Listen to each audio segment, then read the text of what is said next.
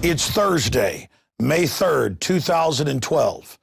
I'm Alex Jones, and this is Infowars Nightly News. Tonight, the battle lines have been drawn. Breaking news from Infowars.com. As leaked U.S. Army documents outline the plan for re-education camps in America. Shocking plans discovered to put political activists in prison camps and then to be pacified by PSYOP officers. It's decision time for the U.S. military. Whom will you serve? Then, the FBI's latest plot to engineer their own job security, as 5 crackheads in Cleveland are arrested after being recruited and trained to blow up bridges. Plus, shocking video of police drugging Occupy protesters, corrupt officers and county deputies caught in the act. Alex Jones talks to Dan Feidt, the producer of the video that documents Minnesota police picking up young people off the street for training programs. Multiple participants say officers gave them illicit drugs and gave them incentives to take the drugs and encouraged them to be informants. Infowars Nightly News investigates. Plus, an update on Ron Paul's campaign surge as he moves into position to seize control of the GOP. All that and more on the Infowars Nightly News. And now your host, Alex Jones.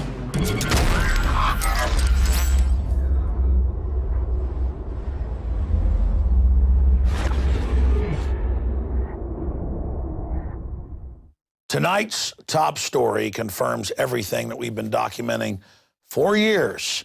It's been leaked, and since then we've confirmed it's even on an official Army.gov website. U.S. Army document outlines plan for re-education camps in America. Political activists would be pacified to sympathize with the government or learn their Stockholm syndrome, because the government itself is run by foreign banks. It goes on to say they would identify malcontents, trained agitators, or people that don't like being gang raped by the government, and political leaders within the facility who may try to organize resistance or create disturbances in the United States.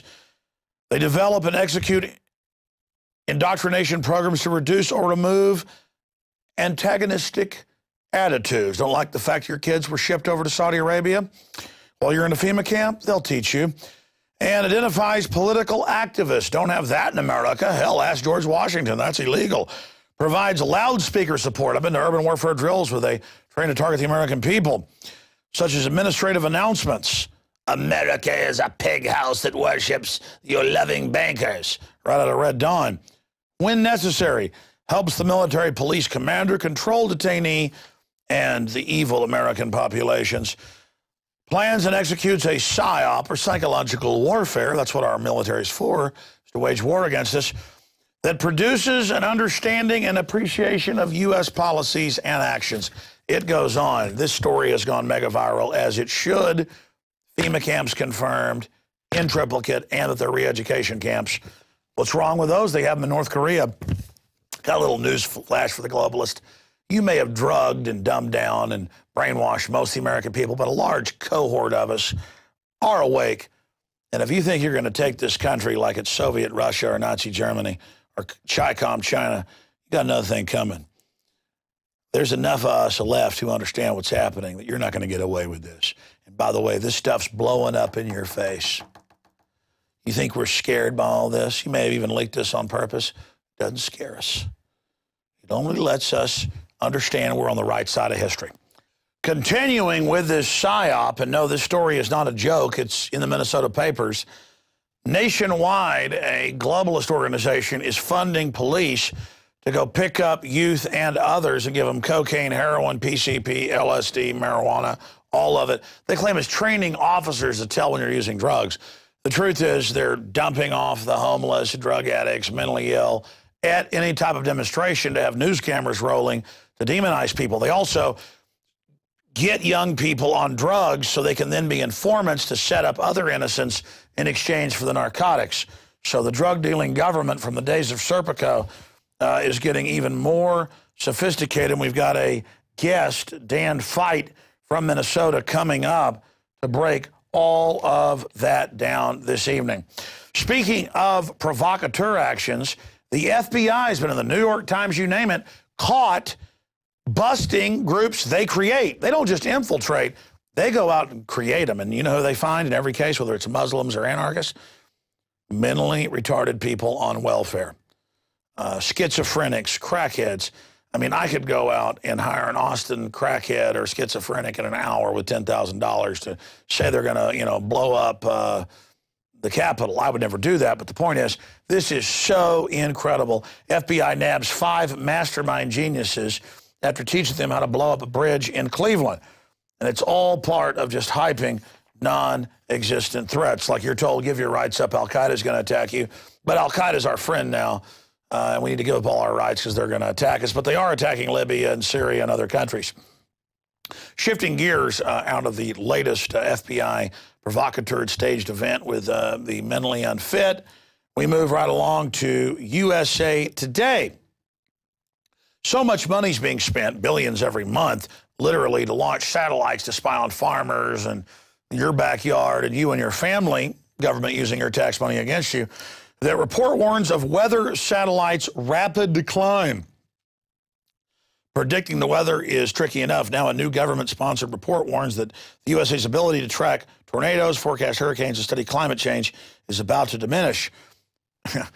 All the money's going into surveilling the people. That's just more begging for money so they can shove a camera down our throat while shipping narcotics into our country. Our government doesn't exist. It's Goldman Sachs, JP Morgan Chase run. Look at this little article. Murder, suicide, or assassination. Did veteran J.T. Reddy pay the price for going constitutional? And that is an article by Patrick Henningsen, a volunteer U.S. border guard and outspoken former U.S. Marine. J.T. Reddy was found dead Wednesday afternoon along with 3 adults and 1 small child in an apartment mass shooting, an apparent mass shooting in Gilbert, Arizona. This is one of the favorite ways the different mafia groups do it. We saw a state senator in Georgia exposing child kidnapping rings, and they went and killed her and her husband, said a murder-suicide. I find this very suspicious. I'd watch this guy. He didn't come off totally like a Fed, like Hal Turner, as most white supremacists, but he did come off as unstable, so he might have done it. It's just that when you know that these things have been staged in the past with all this other propaganda going on, it's very, very suspicious. Speculation of a cover-up frenzy was fueled by an early statement by Sergeant Bill Balfoss stating, "We do not believe the suspect is at large. All the information is pointing to the fact that he is one of the dead at the house," thus continuing the latest trend of not waiting for a full coroner's report before publicly slandering and implicating someone. And that happened with Breitbart. Hour and a half, 2 hours after he's dead. Hey, nothing to look at. He died an hour, few hours before releasing documents on Obama. And then the coroner, of course, died of poisoning, but that's no big deal. Continuing here, moving along from this individual, Oklahoma City bombing grand juror Hoppy Heidelberg passes. An amazing whistleblower, threatened by the FBI with death if he didn't stop exposing the bombs in the building. Hoppy tirelessly worked to expose the truth of what was happening. 1940 to 2012, I think the last interview he did, in fact, he said was on this show with me. Well, we should re-air that in the next few weeks. And he said, yeah, I've got to go fight this thing I have. I don't want to call it cancer and give it power. But Hoppy Heidelberg has gone on to be with the good Lord. So good job, Hoppy, for exposing those globalist terrorists staged Oklahoma City. And we'll be seeing you someday, my friend, along with all of your ancestors and those to come. Let's shift gears now. Officials frantic over Ron Paul supporters seizing control over GOP. Hey, Ron Paul has seized most of the delegates. And in many states, they now admit, like Iowa and, of course, Maine, he really did win. Up front, he was winning, so they just said he lost to create the illusion he didn't have momentum. He gets crowds of 10, 12,000 all over the country. Mitt Romney can't even get a couple hundred, even if he pays them, just like Newt Gingrich. Officials frantic over Ron Paul supporters seizing control of GOP. Congressman fills another 4,000-seat stadium in California. So Ron Paul is going on setting brush fires in the minds of liberty, educating people about an alternative to right-wing fascism and left-wing communism and socialism, all run by Der Rothschild. And continuing with an apple that didn't fall too far from the tree, Rand Paul launches campaign to end the TSA. Our story went viral today thanks to DrudgeReport.com.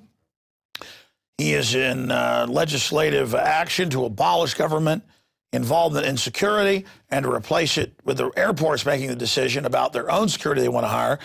And again, that will break up this big lobby that's monolithic and can be commanded by the federal government. So a step in the right direction in a big, fat way. But we're not done with the Ron Paul, Rand Paul revolution of liberty. There's more.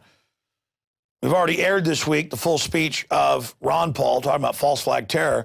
Here is some of the man on the street from that rally. We now have the official number, 6,000 plus people. And then we'll come back with the quote of the day before our guest. It's part of the jam-packed information overload that is teleprompter-free Infowars Nightly News.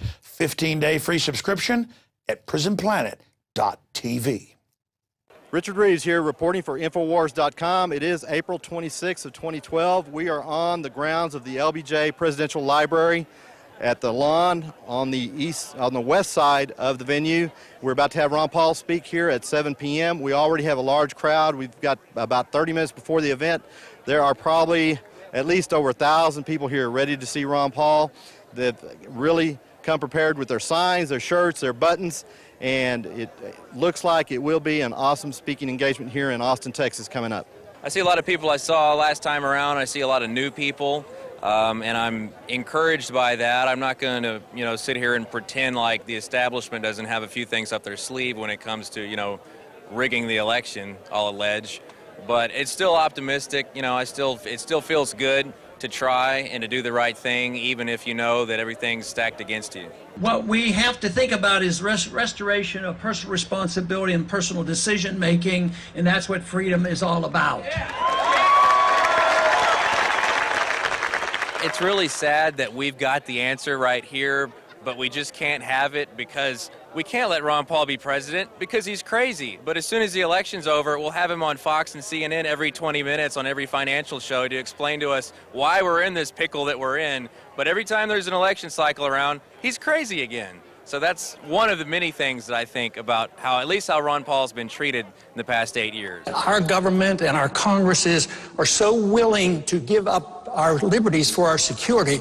I have a personal belief that you never have to give up liberty for security. You can still provide security without sacrificing our Bill of Rights. Despite the fact that a lot of people say the race for the nomination for the Republican Party is over, do you believe that? What do you think about that? I don't believe it for a second. If you look at the delegate count, and they haven't even counted California or Texas yet, it looked like Texas was going to go to Santorum, and now he's out. So Texas will most likely go to Ron Paul, and California is 80%, with their Republican Party, 80% for Ron Paul. And so he's only 2 states away from getting the minimum 5 states to be part of the nomination at the very beginning. Do you think he'll get the 5 states? I do, and I think for those in the know, we see that he's going to take it. We are at a critical point right now. If we don't vote for him, we are in trouble. It's Goldman Sachs or Goldman Sachs. Well, it's really encouraging to see all these people out here today. I'm hoping that we're going to hit like 8,000 or something. That's maybe a little unrealistic, but that's just to compete with UCLA. The next step is the media is finally responding to us. This year we had Freedom Watch on TV, and obviously it was just because they were making money off of it, because it definitely didn't push their agenda.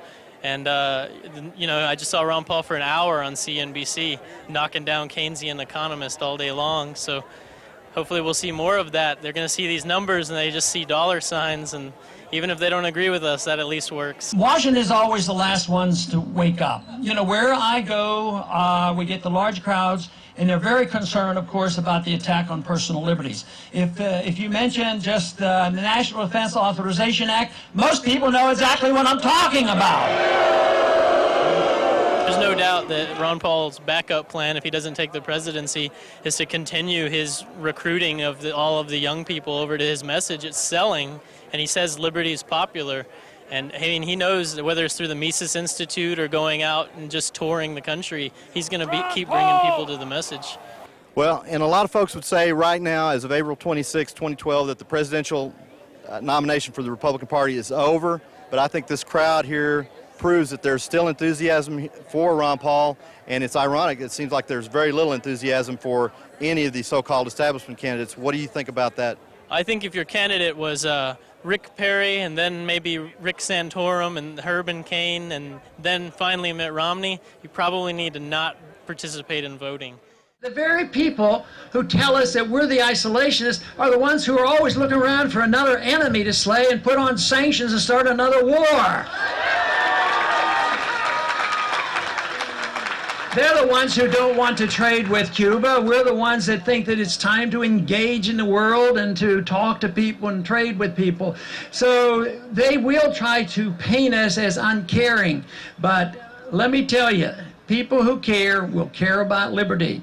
And this will never translate into an absolute majority, but I'm certain that our numbers are growing by leaps and bounds. These prairie fires of freedom are being spread, and there's nothing but good news out there, precariously so, because we don't know exactly. We may have something happen. There may be a false flag incident where some ship goes down and you be used for the excuse to accelerate the next war.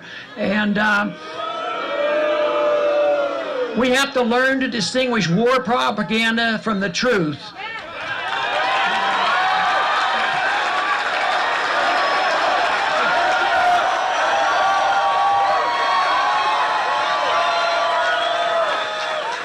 Dr. Paul, today's headline story on Infowars.com is about how the government is planning to secretly evacuate Chicago during the upcoming NATO summit in May. Do you have any comments about that? I haven't seen that, but I don't know exactly what's behind all that. But those kind of statements concern me. Could there be potentially another false flag event? I'm always worried about false flags. We got to get going, sir. Paul, you're a hero!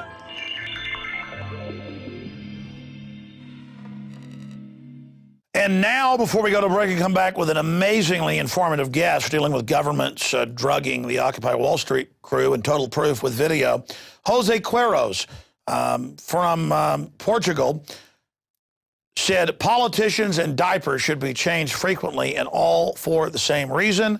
They are filled with Janet Napolitano. I added that part, a little Texas flourish there. No, he just said politicians and diapers should be changed frequently, all for the same reason. Wonder what that is. They're full of Janet Napolitano. I will see you after the break, my compadres. Stay with us. It's Infowars Nightly News. It's up to you whether this transmission gets out to people. They're censoring us all over. I didn't even get into YouTube censorship we're seeing right now. Find out more at Infowars.com. Stay with us. Have you been to InfoWarsShop.com lately? Express your inner patriot with these brand new InfoWars t-shirts. Say it loud with the InfoWars Bullhorn shirt.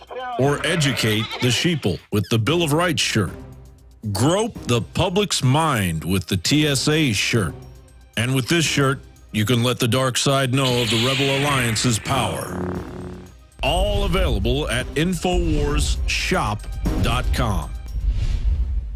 Sick of the globalist eugenicist control freaks adding poison to your water and laughing as you get sick and die? Start purifying your water with ProPure. My friends, I've done a lot of research, and the best gravity filter out there, bar none, is ProPure, and it's available discounted at Infowars.com. Its filters are silver impregnated to prevent bacterial growth. There's no priming required. It's NSF 42 certified. Optional fluoride filters can reduce fluoride up to 95%. Easy to set up and use. Doesn't require electricity. Purify water from lakes, streams, ponds, and wells. This filter system leaves in beneficial minerals, which is key. Save money by not buying bottled water and avoid BPA that leaches from the plastic. ProPure is the best gravity-fed filter out there. It's what my family uses. Infowars.com already has the lowest price on ProPure. But if you add the promo code WATER at checkout, you get an additional 10% off at Infowars.com. You can also call to order 888-253-3139.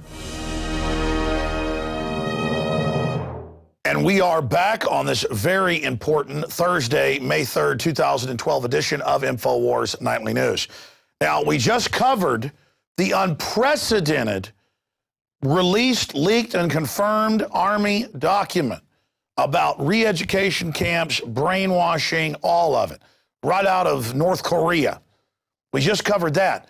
But I saw a report yesterday out of Minnesota, and I went and did some research, and so did my team, and it turns out it's in the news there.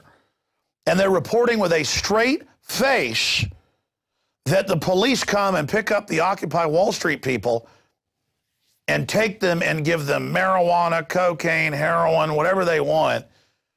And I was talking to our guest before he went to this interview, and I said, why do you think they're doing it? And I told him my reason for it, but we're going to ask him, as an investigative journalist, what he thinks is going on, and I'll give you my take on this. But this is not a joke. This is not satire. This really is happening. And here's the headline at Infowars.com, police drugging Occupy protesters. There's no other way to put it.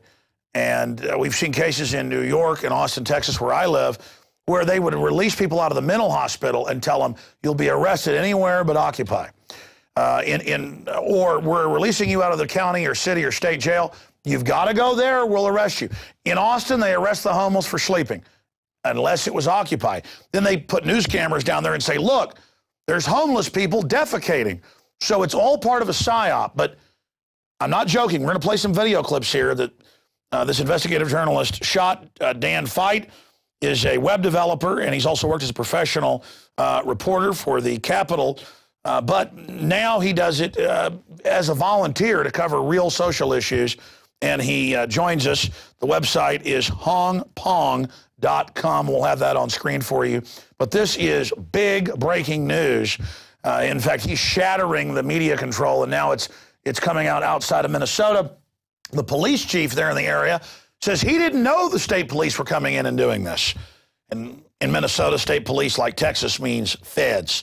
So amazing information, but he's also got some groundbreaking research on the Rex 84 garden plot, cable splicer, political roundup news that integrates in with the incredible information we covered previously. So that's the in-depth summary. Let's go to the investigative journalist, Dan Feidt, to break this down and go to some of these clips. Dan, I was pinching myself watching this video, but sure enough, I could tell it was real. I mean, Academy Award actors couldn't, pose as cops and stoned, Occupy people. But then I went and looked. It's in the Minnesota News, but they're reporting on it like, oh, the police are taking people to warehouses and putting them on drugs. That's no big deal. Right, and basically what we found was pretty clear evidence, and we interviewed a number of participants who went through the program, in some cases multiple times. The program is called Drug Recognition Experts, and it's been run by the Minnesota State Patrol. And we did clearly document that not only did people say that they were offered free drugs for participating in the program, as well as incentives such as cigarettes, cash, food, etc., all of which is extremely unethical, which is why this program has no institutional review board type of oversight, because it's very unethical to encourage people to take drugs in any setting, especially with police officers and, according to participants, with drugs that they were given. And then, so essentially it turbocharged a situation of chemical intoxication at a site called PV Plaza, which is a 24-hour open public plaza space in downtown Minneapolis. And this program has been going on for multiple years. They did use PV Plaza as a site previously, but what was particularly striking now was how closely it all aligned with Occupy, as well as the statements from multiple people that they were asked questions about.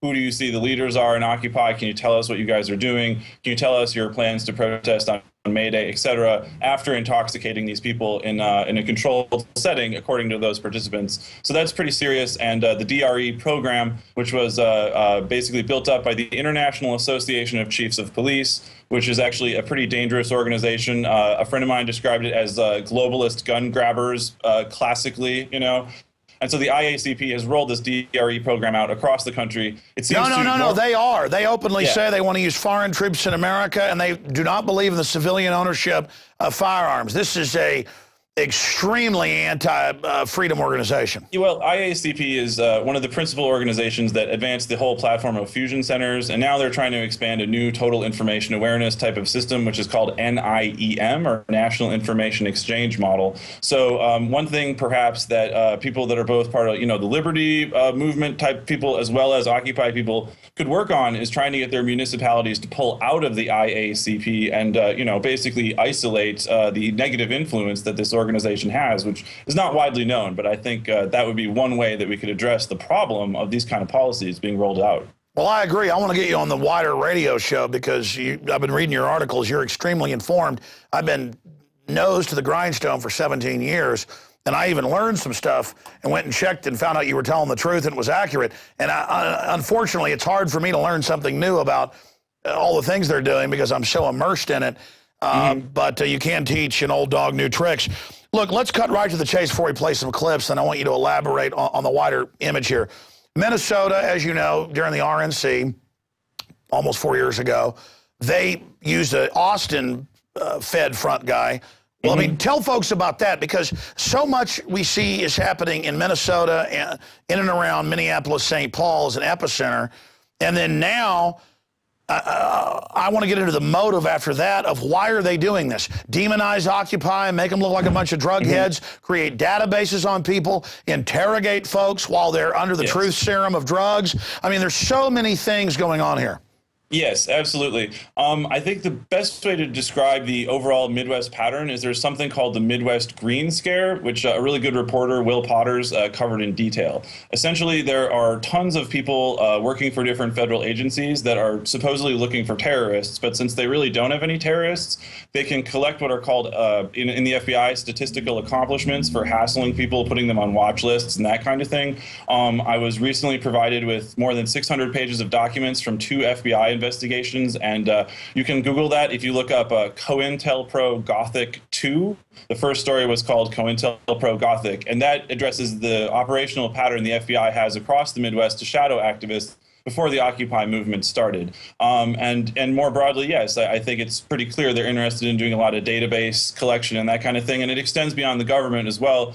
There has been a great deal of overt surveillance by shady parties around the Twin Cities in the last couple months, and I think it's it's probably fairly likely that those are people like private security hired by the banks to photograph people and that kind of thing. So it's a high tempo thing, and I would say looking up green is the new Red Scare and checking that out, you can find a lot of information about a number of different levels of this type of program going on that started well before Occupy.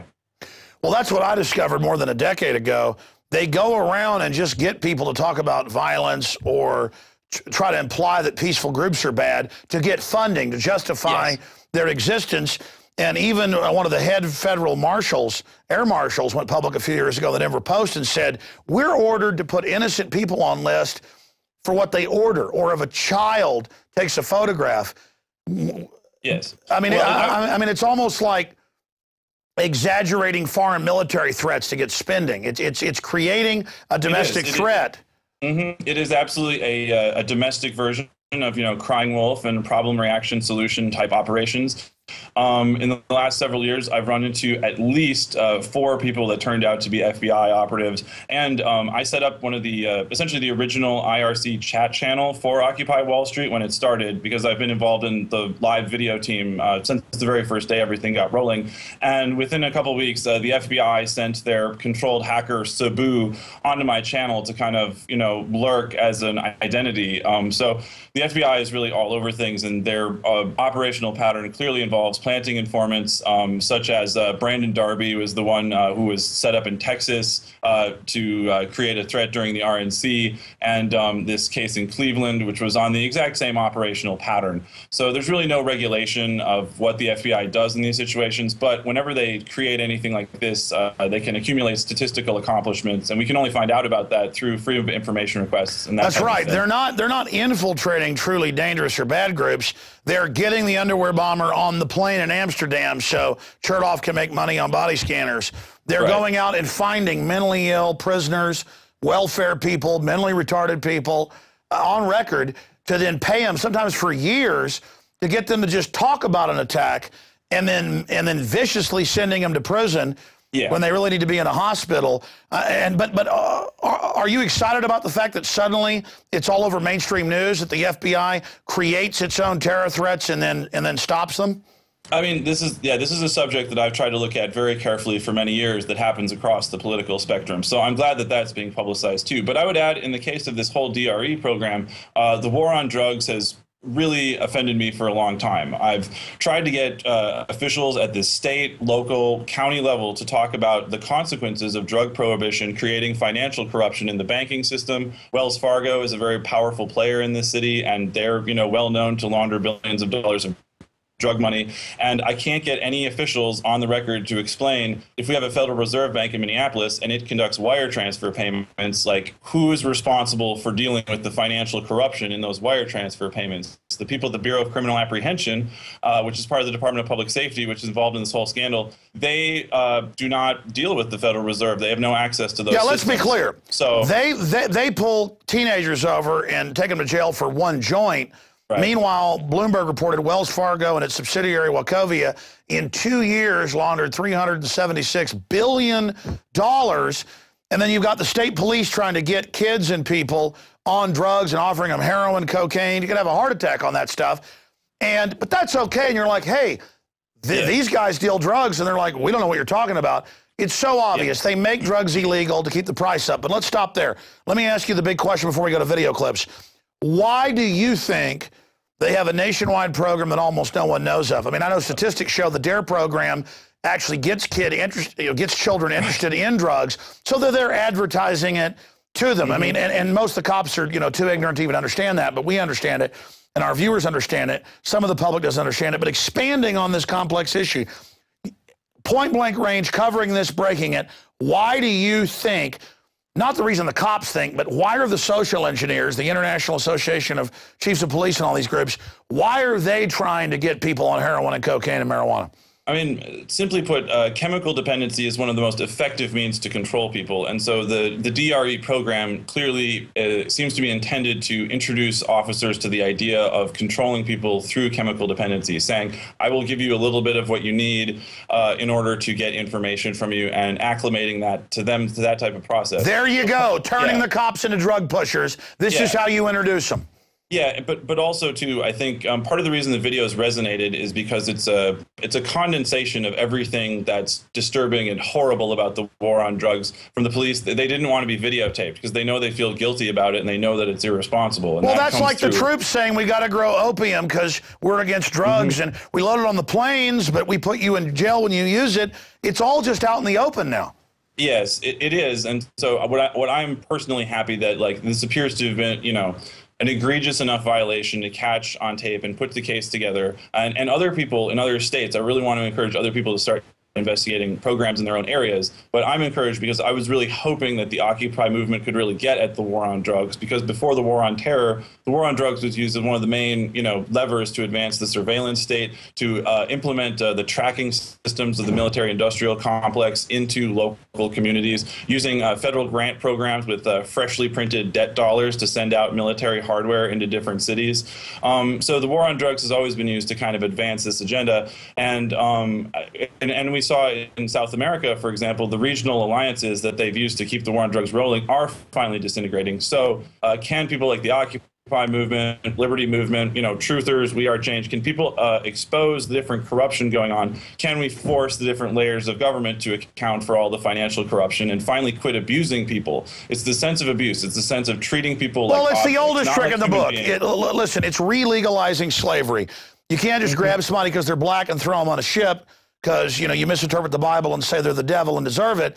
Now you just put out a substance you know is addictive, you bring it in, you keep it illegal to jack up the price, and when they use it, you throw them in your prison for 25 cents an hour, putting everybody else out of business and driving down the wages. We were just showing while you were talking video of you there talking to the police. I want to go to this first clip where they take a young man away. He comes back obviously very inebriated. But from your research, and I looked this up, they admittedly give them cocaine, heroin, LSD. We have no idea the provenance of these drugs or where they got them. Is this some crap they got in the locker? Well, right. Marijuana, all of this. I thought this is so deadly that we've all got to have the government, you know, basically taking our freedoms away. But what are they doing? Again, preying on Occupy Wall Street like a shuttle bus, drugging everybody up. Yeah. Well, it simply put, there's a, you know, because of the abusive nature of the war on drugs type bureaucracies, there are a number of different options that police departments have had across the country since Occupy started to try to create problems for the movement. So here last fall in Minneapolis, they would definitely drop off people that were very intoxicated at the Occupy site. And it was pretty well known in New York that the NYPD was dropping off intoxicated people, telling them to concentrate essentially in the Occupy space while they were intoxicated in one way or another, or people that were known. And by the way, that's not your opinion. I mean, in Austin, they admitted they were dumping upwards of 50 drunks a day, saying, we won't take you to jail, come here. They were dumping the mentally ill, everybody, and then saying, look at it, they're having fights. Well, right, exactly, and so so there were fights in the last couple of weeks, and there was you know, an allegation of a sexual assault, and so the question is, was the person who committed that sexual assault, had they just been through that program a couple hours earlier? Because that would mean that all of these law enforcement parties are directly liable for that sexual assault, and I think you can see how when this program is running, it really shifts the atmosphere in the whole space. It becomes a total distortion. That's why it's MK Occupy Minnesota. It's what happens when a government program with no oversight is rolled out. And I think that the reason that it has this nature that comes across in the video is simply because the war on drugs is so intrinsically abusive. It trains police to treat people like objects, and not and by the way, treatment, treat with them like human beings. You know. I agree, but look, I've studied, and I know you have, MK Ultra, MK Naomi, mind control. In the late 50s, early 60s, the CIA throwing suitcases of LSD into the University of Texas down the road, and Harvard, and Theodore Kaczynski was part of that program, and mind control programs, and government releasing the recipe for crack cocaine. That's all declassified. I mean, here they are. And these cops are compartmentalized. They're just like, we're doing a training program to see what drugs look like. Oh, give me a break. They're being taught to be drug pushers. This is outrageous. Well, and here's, if I can back it up for a second, I think the idea people should try to understand, regardless of their standpoint, is that we are all enmeshed in a web of power at different levels, in different ways, and different assumptions we make, and who we're linked to and everything. But when people get flipped or taken over by the system, when they're turned into informants or peons or whatever you want to call it, it's happening because they're in a weak point in that web of power. And so here in the video, we can see people that are like far enough down that the law enforcement's being trained to get at them and then flip them over. And you know, that's essentially, generally speaking, I think the pattern that we should all try to look for. No, you know, no. I think that's the answer. Look for people they can provocateur and set up, generally assess them, create files on everyone, but find out who can be informants and provocateurs, because now the cops are giving you cash, money, cigarettes, and cocaine. Yeah, and you know, I mean, it's been a rough ride with the Occupy movement. It's had its ups and downs, and I've been involved since the first day. But for at least one thing is that it's really flushed a lot of abusive and shocking practices into the open. Like people, if we just were simply telling people about this program, they probably wouldn't believe us. But because we were able to document it, which anybody can do if they work together in a team, you can make it happen. I just want to add, too, that I did not shoot most of the video. I essentially acted as kind of a coordinator, producer, interviewer. I shot some video, but this was a large project with people from 4 different organizations: Communities United Against Police Brutality, Occupy Minneapolis, Twin Cities Indie Media, and Rogue Media. So it was a real good collaborative project effort, but I think that if we can encourage people to do similar efforts, we can expose absolutely, and regardless of people's political persuasion, basic liberty and freedom and the Bill of Rights, Constitution, due process, human rights is the tie that binds us all together. I want to go to this. I want to go to this first clip. Let's go to that now.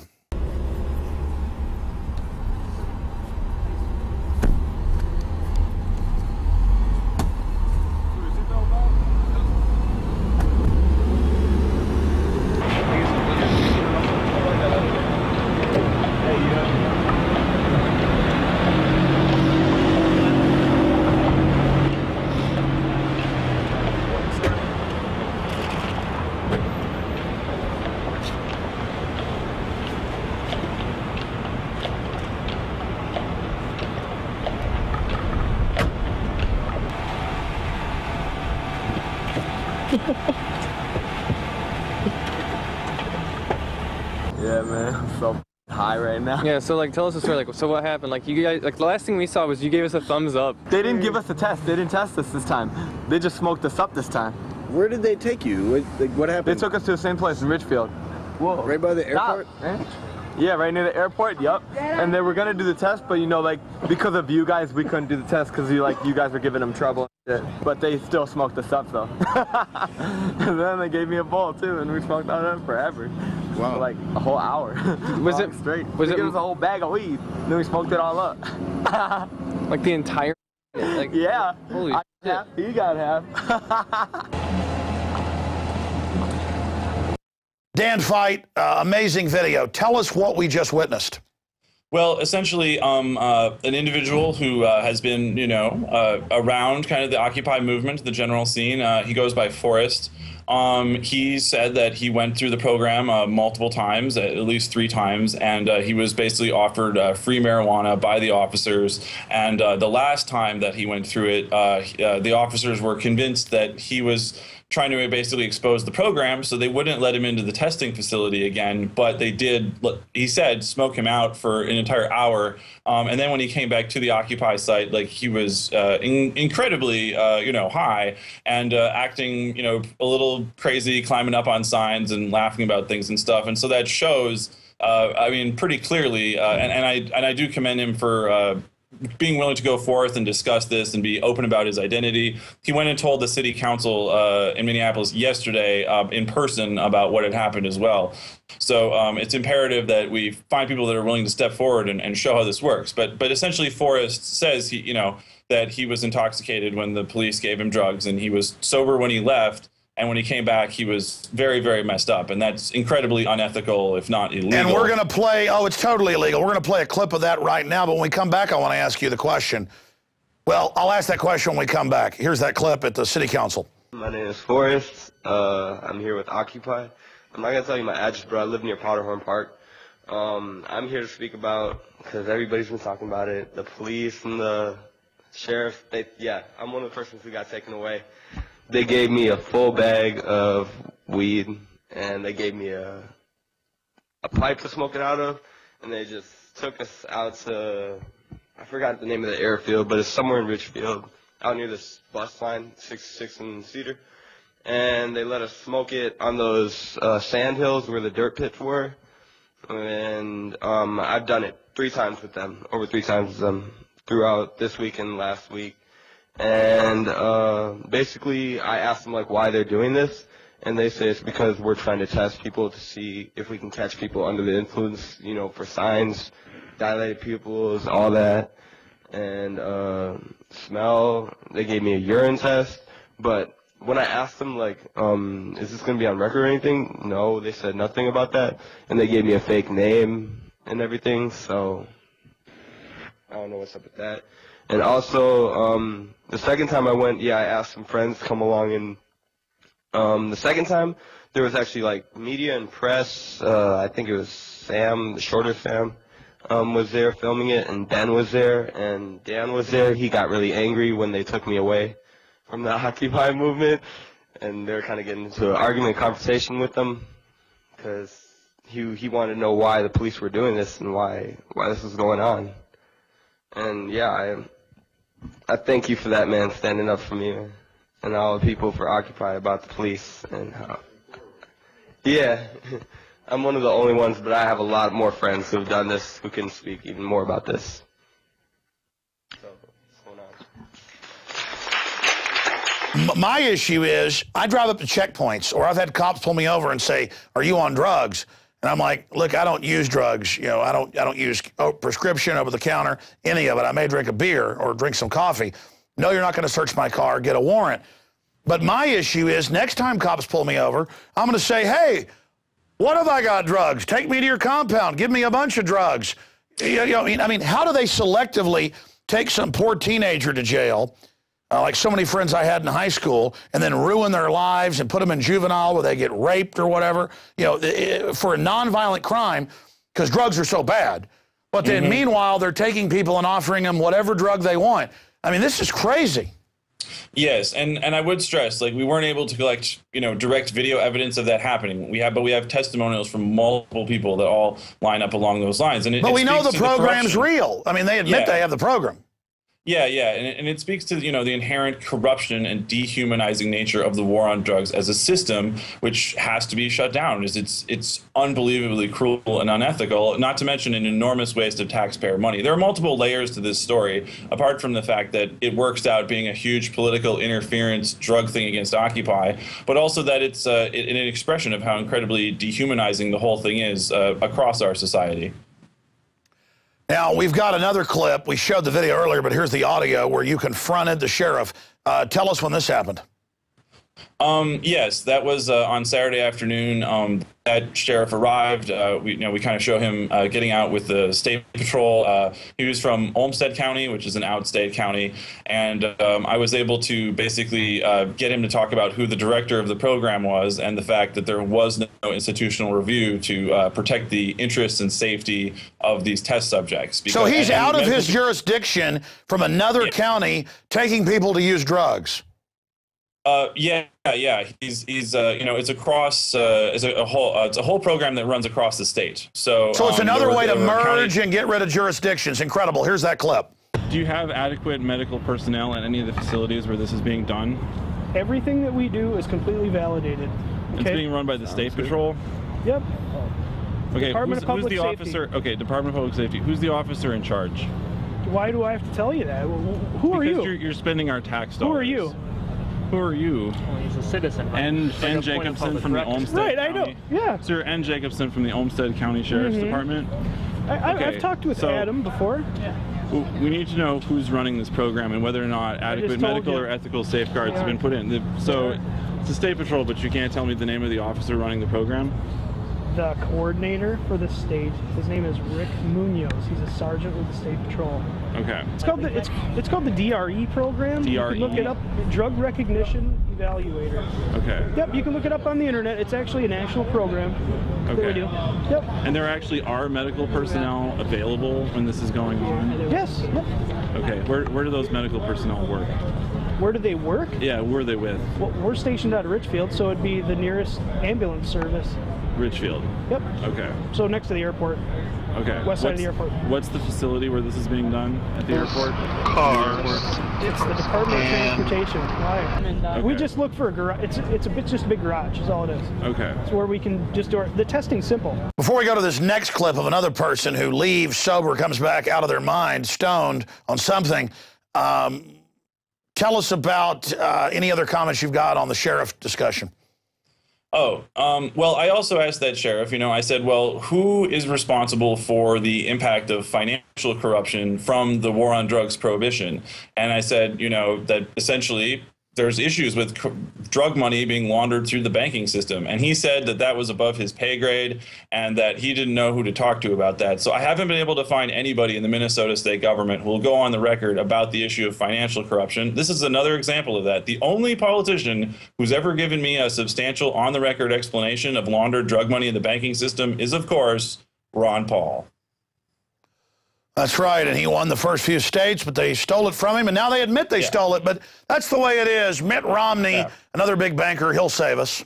Yes, but, I got to hand it to the Ron Paul organizers in Minnesota. They've done a really, really good job rounding up delegates, and they're bringing Santorum people into their camp. So there's still some kind of game afoot. It's been interesting to watch, and hopefully that will help. Oh, I agree. They're planning on creating a big fracas and just pointing out what a fraud it all is at the convention. And I think it's a great strategy. Even though they've cheated Paul up front, he would be the nominee. He won the first few states, but they just stole it because they're narcotics trafficking banking dictatorship. I mean, what do you... I think there's a new electronic voting system company from, Spain that's going to be in this election. So hopefully... Yeah, they're going to count most of the votes nationwide. Yeah. But I also wanted to touch really quickly on the upcoming NATO summit, if we have time for that right now. I want to get to that, and I want to give you the floor for about 10 minutes because I just wanted to go through all these points when we come back from this last clip of another young man who leaves sober, comes back out of his mind. Here's that clip. They asked me how much I had to smoke. Well, how are you? I didn't answer anything. And then they asked me if I wanted to smoke more. It just stopped me on my tracks. Like, yes.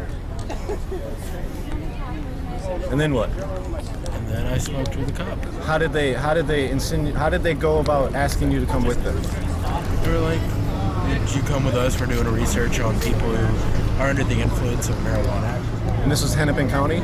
This is sheriffs or cops? Sheriffs from a different county. Sheriffs from a different county brought you to the first precinct of Minneapolis, Hennepin County. And you smoked weed inside a Hennepin County precinct. And so when they were bringing you there, did they handcuff you? Did they tell you anything? Did they give you any rights or anything? Did they take your name? Well, no, they didn't take my name. They didn't ask for anything. They didn't ask for anything? No. They just wanted to see. What did they say they wanted to get from you? What kind of information? Like how people act under the influence of street drugs. In this case, marijuana. So they knew that you had already smoked, and yet they provided more weed for you to smoke. Oh yeah. Was it high grade weed? Dude, this is some of the best shit I've had in my life. Like now I know what happens with stuff they confiscate. Said, would you like to partake in this research that we're doing? It's like, not really. But is there compensation for it? He said, yeah, we'll give you more. We'll give you more marijuana. We'll buy you a pack of cigarettes and take you out to lunch. They said, we know who you are. We know that you're Panda and that you're deep into the Occupy movement. And I was like, dang, am I that infamous in the system? They would give me a quarter more of marijuana, and if I said I would become an informant. Me being the devious bastard that I am, I said, sure. And I reneged as soon as I got out of the cop car on Nicollet and 9th. They didn't really mention too much of what they wanted to know. They said that they would contact me when the time's right. Just another example of somebody leaving sober, bombed out of their mind. This just goes on all day. Any other points on that? And then let's get into the NATO summit, what's happening with that, the G20, and then your research into the FEMA camp situation, which is now admitted. Yes. Well, I would just, simply wrap this up by saying the DRE program was supposed to resume today at 3 o'clock. And so we'll see if there are still personnel trying to run this program. We will see if there are vehicles down at the Minnesota Department of Transportation facility, which is at 66th and Cedar Avenue on the east side of the Minneapolis airport, west side of the airport. And so we'll see if they keep running this program. We had to put this video out quickly because this was really, really unsafe for everyone. And so I'm really hoping that the program has been stopped. One more point I forgot to add. In the video, he talks about they tried to get him to become an informant. Mm-hmm. Yeah, absolutely. He said that they basically gave him a quarter ounce of marijuana in exchange for promising to give them information later. And then the other guy, the guy with the big hair, Forrest, he also started questioning, and he was so intoxicated that he started talking. And so we can clearly see that this is being used to train them to, convert people into informants. Like if it's a training program, that's what they're training. No, that's how the cops turn your kids against you. This is what some of the Soviets did, is give them drugs. And so now the cops are the drug pushers. I guess they've always been the drug pushers. Look at Serpico. Right. They're keeping the market alive, right? Making sure the profit margins flow to the financial industry, also known as Wall Street. That's what I try to tell people. I mean, folks, do not use Big Pharma. They make money, these illegal drugs. It's just, come on, you don't need it. You fall into their trap. But the problem is now they're making whole milk evil so they can raid us. This whole war on drugs, as you said, is proliferating into every level. The surveillance society, the surveillance of banking, the harassment. I mean, every once in a while I get allergies and I go to get some Sudafed and they get my license and scan it and it's such a joke. Yes. And the sad thing at the public policy level, which I've covered at the state legislature for a long time, legislators who are working on expanding the war on drugs are very deceptive about the fiscal impact of those expenditures, which are obviously a really bad use of taxpayer money that we can't afford right now. The prisons are bankrupting us. The prisons are bankrupting us. Yes, but they lie about the fact that these programs will cost money. They lie about the fact making them open-ended will cost money. They basically, it's just disgusting the amount of essentially authoritarian patronage networks which you can expand and finance through this process. It brings black ops to America. It brings corruption of police. They made so much money off 9 years of prohibition. As soon as the alcohol prohibition was over, they made a bunch of drugs you could buy at the drugstore illegal. And drug use went way up. You can corrupt the police, corrupt the population. You can cut it down. You can create all these rivers of black market money. It's amazing. Look at how the war on drugs has wrecked Latin America. And just for survival, even their corrupt elites are saying legalize it now. And I want your comment on that because you alluded to it. This drug-dealing banking cartel is in crisis. The jig is up. I'm even hearing when Pat Robertson says decriminalize marijuana, you know they're in trouble. Right. And, you know, the thing is that things that can't go on forever don't. And so at certain points, such as with this video, we're going to finally start laying out the chunks of that basically bring down the fact that it's a system of fakeness. It's a system of fraudulent representations, which let them kind of, you know, keep committing acts like, you know, shaking people down, going to court, etc. And eventually that system of fakeness will start failing if we just keep working at it. But it will take a lot of work to make that happen and to just prove to everybody the whole thing is one huge fake scam and that we can't keep doing it anymore. And everyone's records should be expunged. The whole thing should be deleted from everyone's criminal records. Dan Feidt, you're certainly fighting tyranny. I'm impressed. You got 10 minutes. The floor is yours. I'm turning it over to you to get into the FEMA camps, your other research, other things you're working on, websites, other groups. It's good to know people out there understand what's happening. Break it down. Yes, thank you. One thing I just want to mention is that obviously the NATO summit is coming up in Chicago right now, and that is a national special security event.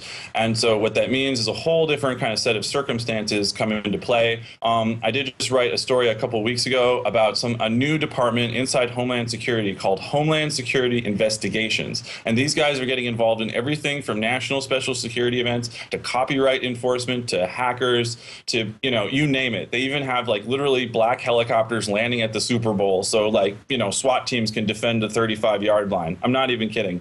So this agency creates backup agents for national special security events, and they also have these giant crazy trucks. This agency, HSI, is currently inside Immigrations and Customs Enforcement. I think everybody should look at it really carefully. It's very interesting. Now, the other thing too is that because in 2008 the Republican National Convention came to Minneapolis, and I was really shocked to see you know, essentially special deployments of the Minnesota National Guard. And I wanted to know what is the bureaucratic procedure behind all of that? How is that run through their Joint Command Center and so forth?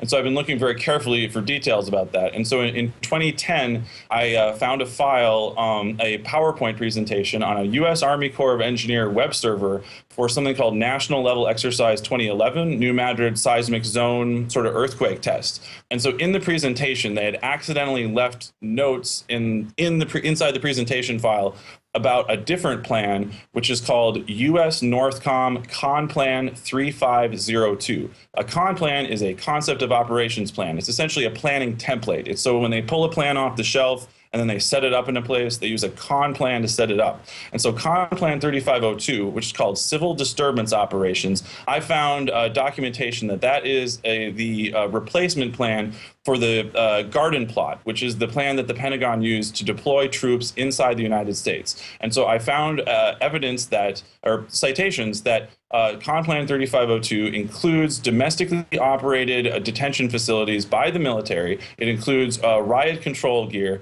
and it includes warrantless search and seizure. So at places like the RNC, the 2009 G20 in Pittsburgh, which I was also at, and then as well as this upcoming NATO summit, I think we can safely say that Con Plan 3502 is an important underlying planning document for the deployment of troops in the United States. They use these national security events as beta test, not just here, but worldwide. They're duplicating. I noticed at G20 where Dew got arrested 2 years ago, they were snatching and grabbing people, and we learned it was private security, was in command of the military, the police, everything.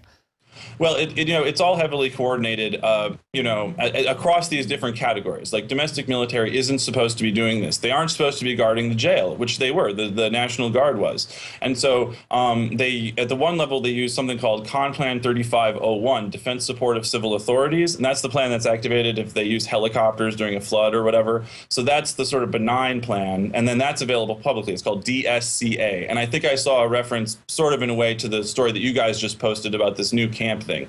So DSCA is the benign one, and then Con Plan 3502 is the new, essentially the new guarded plot, the new stuff, the hardcore thing, the locking up. It is classified secret. And so I would, obviously urge anybody that has information about this to step forward, because this is very important to our freedoms. And I think it's a very concrete example of the kind of thing that people need to look into. But if we can find those details and lay them out, then I think everybody's operating from a position of better information. Well, I noticed that when we posted our article today, leaked U.S. Army document outlines plan for re-education camps in America, we've got hundreds of others. There's been congressional hearings, and I had weird PSYOP folks calling him going, "It's not true, Alex. Stop lying, Alex." And it was like, wow, you could hear the tactics. They are really scared of us learning about this. And the thing is, then they say, well, it's been on the books a long time. I'm seeing a giant ratcheting up. Are you seeing that? Yeah, I mean, I think so. But again, it's like, before Occupy started, I was really concerned that this whole system was going to easily roll out with any real, layers of resistance to it. And what I was encouraged by is seeing that essentially this, bankers building the police state agenda through organizations like IACP, that Occupy at least was something out there as a countervailing force to, raise awareness of that. So I have some hopes that I didn't have before, that maybe we won't have this ugly outcome. And I think I agree with you. I talked to the military and police. They're finally getting it because people pre-warned them. They understand this. But like, take Occupy. People know that there's problems with Wall Street, crony capitalism, insider monopoly stuff. And so the media announces off of real activists, oh, there's this thing, go be part of it. Then they try to use the big crowds that are diverse to project, give George Soros more of your tax money, not to help the country or pay off debts, but to give them more austerity money. Then when that didn't work, Obama starts demonizing it when he did say it was great, and they have coordinated raids by Homeland Security shutting it down in what was it, 30-something cities. So there you see it all in action, where the system has all the money and power at one level, but more and more, because people are aware of it, everything they do is falling on its face. Is that what you're saying? Yeah, I mean, I think so. I think that people don't like seeing their taxpayer dollars wasted for bullying people around. Everybody understands that we can't afford to spend money on this type of nonsense anymore. And everyone is really starting to understand and have the discussion about how financial corruption has damaged everybody's standard of living, and how financial corruption has taken over control of the political system through, what's called regulatory capture by Bill Black. And so I think that, step by step, we're getting this exposed. And so if people are going out to things like this NATO summit, I would say it's always a good idea to try to live stream video. This will be the first major summit where people will be able to have really wide access to live video, hopefully, assuming they don't shut down all the cell phone towers. And we know all the information that's been coming out about cell phone surveillance recently from the ACLU as well.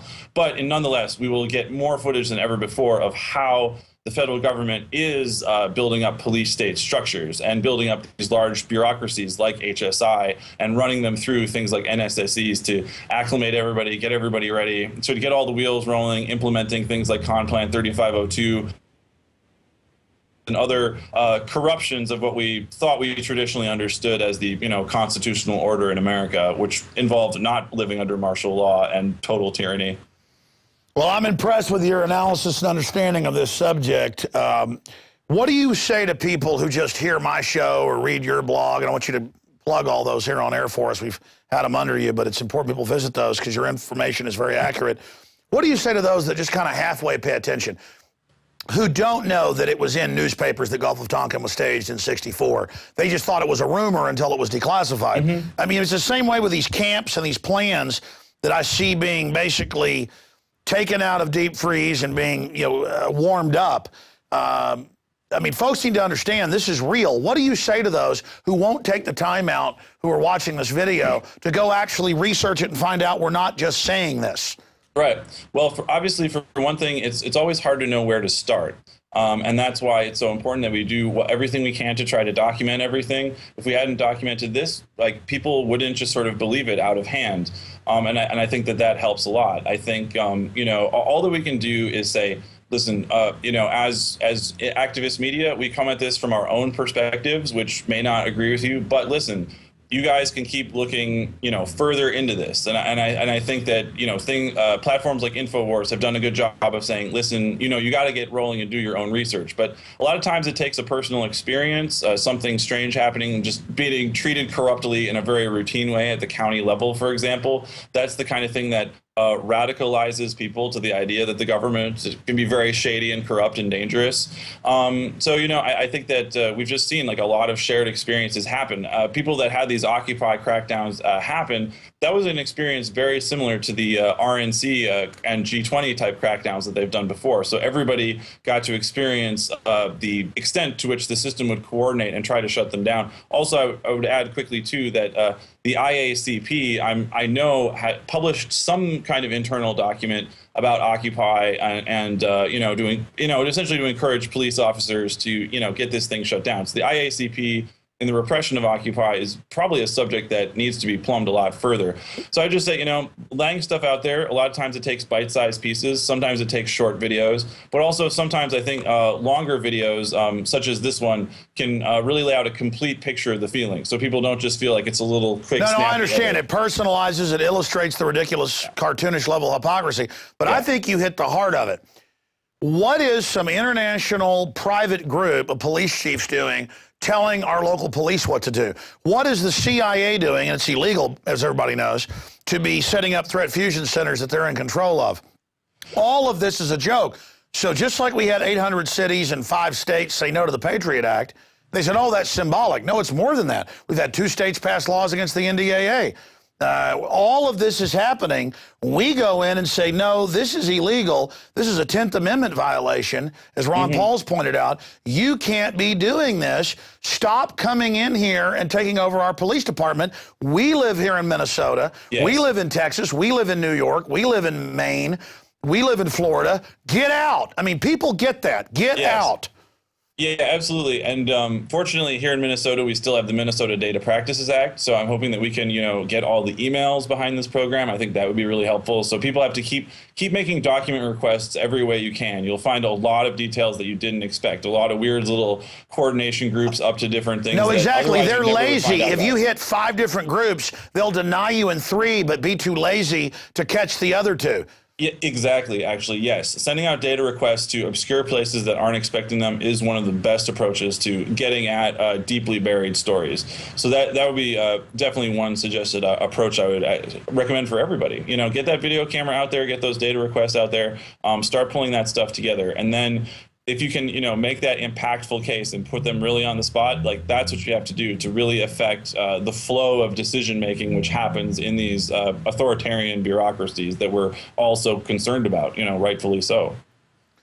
Wow. Well, I'm excited about the work you guys are doing, all the groups there. And I mean, I've seen a lot of activism out of Minnesota since 4 years ago. I mean, I saw it before, but since everybody saw the Fed command and demand and set up those innocent activists and send them to prison with the Molotov cocktails, I think that's really gotten people energized. I'm watching that from afar, but am I right? Right. Well, and I think, yeah, I mean, Minneapolis has really bore the brunt of a lot of FBI COINTELPRO operations, especially in the kind of anarchist and socialist scene going on. But people have learned from experience. People have learned about grand jury resistance. People have learned about the operational patterns of informants. People have learned to look out for their friends and have a good sense of how people operate. And I think that those experiences actually contributed to a base which helped make the Occupy movement achieve more tangible traction and more tangible benefits, and not simply just get played by the usual bag of tricks, generally speaking. And I think that that's been effective. But I would say that a lot of us here feel like we've, you know, been around the block with freaky government suppression, and we're not backing down anytime soon, and we're going to get the word out so people actually understand. Have you found that the more you resist, the stronger you get? I mean, resistance is victory.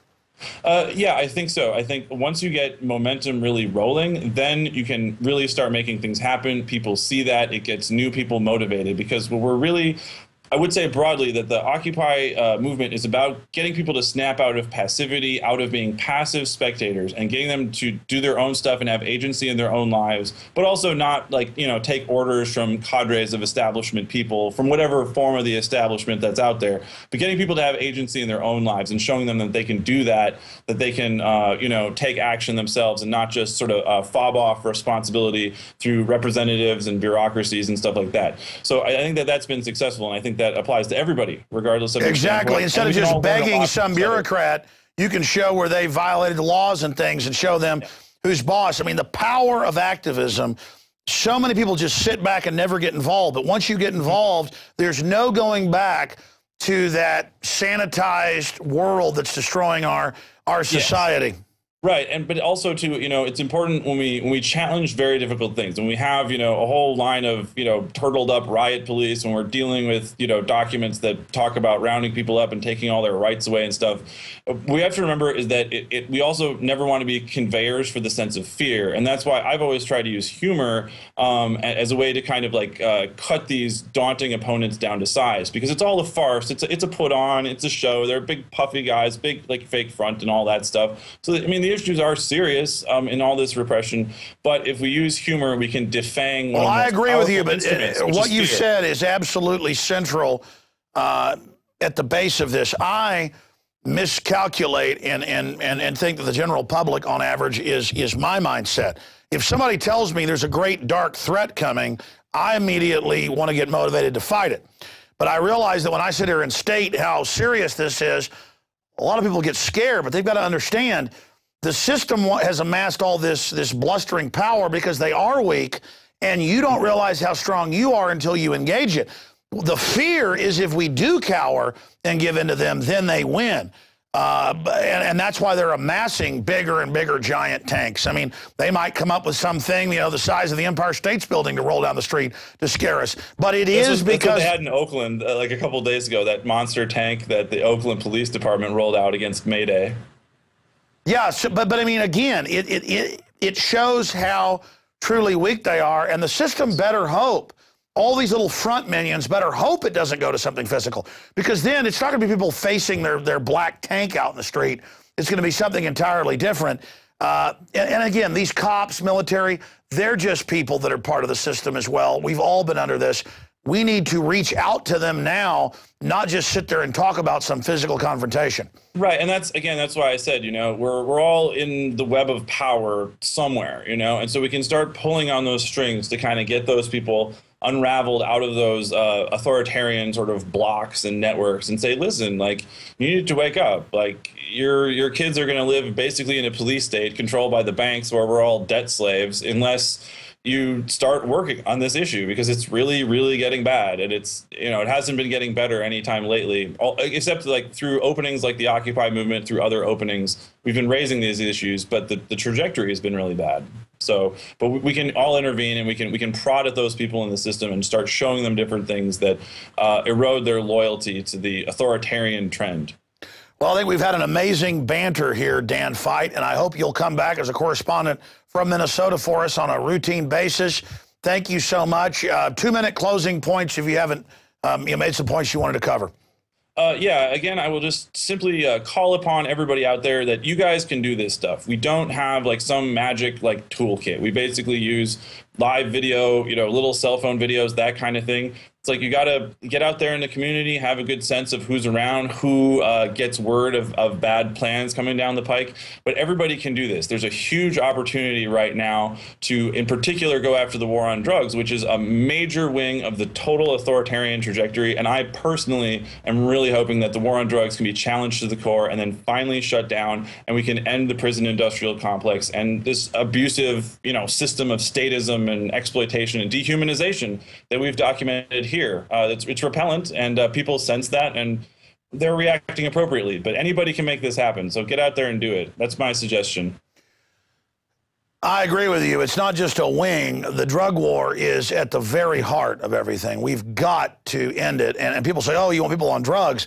As you know, countries that have decriminalized, drug use goes down generally by about half. It takes all the money out of it. And there's not these crack zombies running around robbing people to get money to go buy crack that goes to a big bank. And every time you ask the cops, hey, that bank's laundering the money, they laugh at you. That's above my pay grade. But I think about my children who will be teenagers soon, and they're going to be out there in the middle of this. And if they're dumb enough to, you know, use drugs or something, they're going to have the cops preying on them. And again, do the cops want their kids preyed on? I mean, this is just so, it's ridiculous. Yeah, and also, too, the other thing about it is that the war on drugs and the battle to repress the Occupy movement is really a battle over public space, because Occupy says all of us should have agency to make change and influence our lives, but the system wants us to be passive spectators. And so in Minneapolis, they're trying to rail through an incredibly expensive new NFL stadium, which will put us all in debt slavery to bond payments and that type of corporate thing. welfare, again. Passive, and being a passive spectator and not being engaged in our own lives. And so what things like Occupy can do, what things like getting out there and shooting videos yourselves can do, is reverse that authoritarian spectacle, which is one of the main features of fascist and authoritarian political regimes. Reversing the spectacle is always a great idea. So get off the bench, get in the game. Resistance is victory. Dan Feidt, great job. Thank you so much for your amazing report. Thank you, Alex. It's great to talk with you about this important issues. Very exciting. Well, that was an amazing interview. I hope that all of you out there get this information out to your friends and family pronto. It's up to you to spread this video out to everyone you know. Only you can resist the globalist.